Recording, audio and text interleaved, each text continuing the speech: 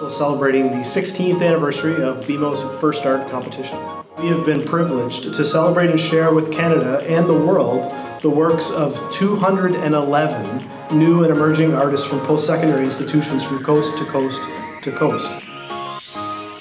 My piece is about home, more so about horizon, and as an islander, horizon is a big thing. Like, the ocean is all around you. Every time you go out the door, you see the horizon.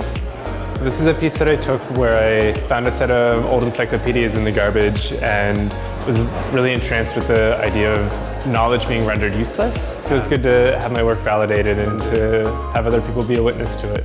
A piece called Venetian Blind.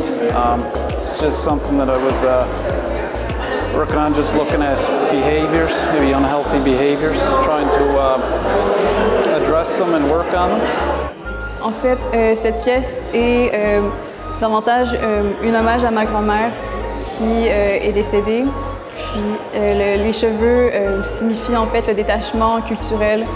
My grandmother told me about the Coldet, and my grandmother told me about Coldet, and they were using Coldet as a warm or cooking.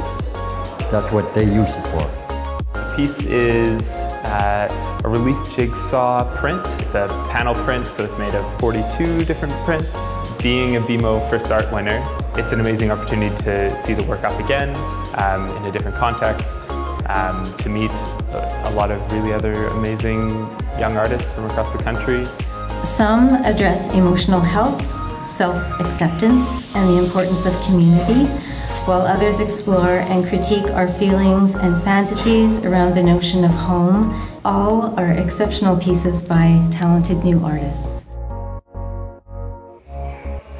The vulnerability of having to undress and having people see and judge bodies without fully undressing. So everything is showing, but there's a little bit of humor left in the sock that's left on to keep me from being fully undressed in the image. It's a bunch of people, they all kind of look different.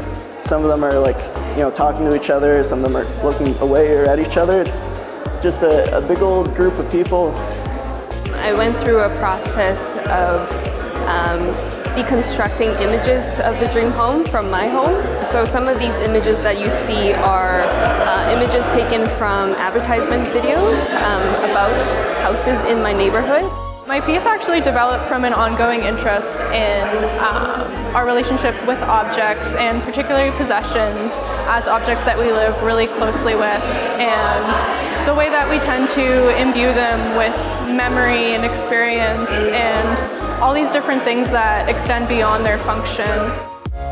A lot of my work deals with different kinds of simulations, like simulated material, and trying to express the tension between digital and physical. And so a lot of that sort of came out in this piece. I crafted 100 porcelain cymbals, and then I had friends with me some helpers that were continually loading cymbals onto the drum kit, and then I would smash them, and it took 9 months to manufacture them and 8 minutes to destroy them during the inaugural performance.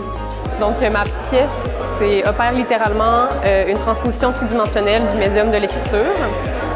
Chaque objet représente des lettres, puis le tout forme un poème. Les vers sont supportés par des tablettes qui sont traversées d'un fil rouge. Puis dans cette œuvre-là, ce que j'essayais de faire, c'était de créer une confusion entre le sujet et l'objet et de créer un nouveau langage visuel. Je me sens vraiment honorée. J'ai pas de mots pour décrire cette expérience. Je sens que ça va vraiment m'aider dans mon futur et dans le développement de mes futurs projets.